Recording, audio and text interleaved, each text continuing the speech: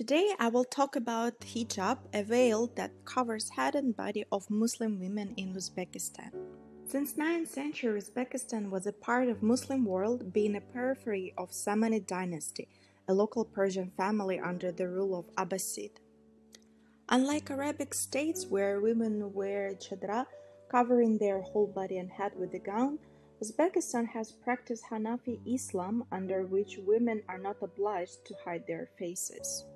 Nevertheless, many Uzbek women wore paranja.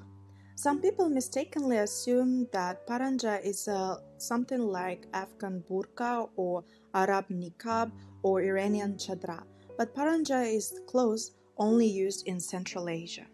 Paranja is a long gown with white collar and narrow long fake sleeves attached together at the back. It is put on the top of Uzbek traditional hat, and the face is covered with black veil called chachwan. Women wore chachwan walking out from the house but still staying in the yard. Paranja was put on when women left home. In 1927, when Bolsheviks came to power, thousands of women took off their paranjas and burned it. Through all Soviet history, hijab was considered as a symbol of women oppression. After dissolution of Soviet Union, Uzbekistan became an independent state. Uzbek people in religion had sharply increased since 90s.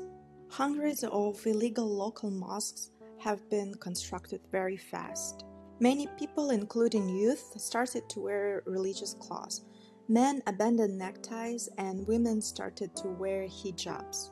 To prevent the rise of radicalism spreading in Muslim countries, President Karimov banned wearing hijabs in public and complicated the procedure of opening religious organizations.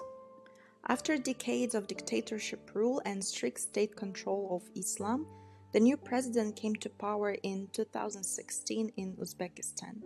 President Shavkat Mirziyoyev signed a decree in 2021 on freedom of conscience and religious organizations. This abolished the previous law of prohibition of wearing hijab in public. Now Uzbek women and girls can freely wear hijab anywhere, including schools. After the decree, more and more women started to wear hijab.